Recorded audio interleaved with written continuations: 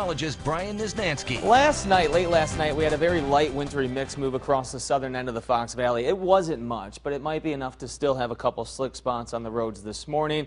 Also, we had the melting snow yesterday that could be freezing up as well. So give yourselves a couple extra minutes on the way to work or school this morning. It won't be much, and you can kind of see that glaze a little bit here along College Avenue in Appleton. 25, the current temperature in Appleton. Temperature-wise, we're off to a very nice start. 23 currently in Green Bay. It's 26 in Shawano, 28 in Oshkosh, even a 30 this morning in Fond du Lac. Here's your temperature trend. These are the highs of the next 7 days, and today and tomorrow will be way above normal. The normal high is 29. We'll go with 37 for today, 36 tomorrow, and then we dive back down well below normal this weekend, and especially next week. Looks very cold. We'll show you that on the 10-day.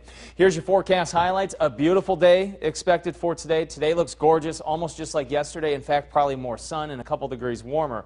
Tomorrow, not so nice. We have a big winter storm shaping up to the southwest of us that will move in here tomorrow and into tomorrow night.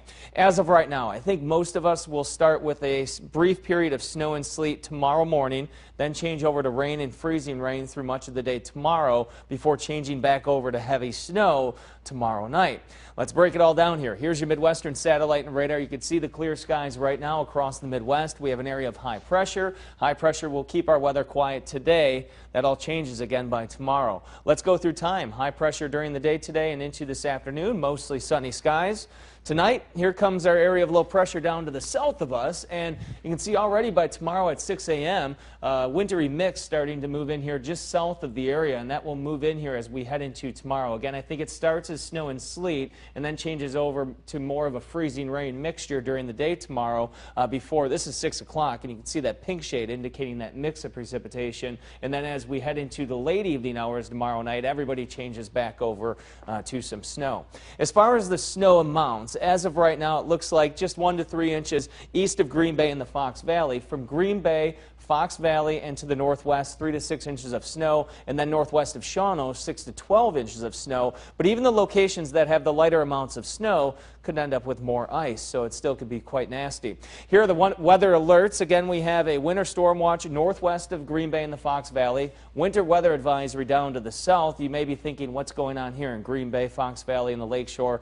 I think most of us will be added to at least an advisory, if not a winter storm watch, later on today as the storm gets a little bit closer.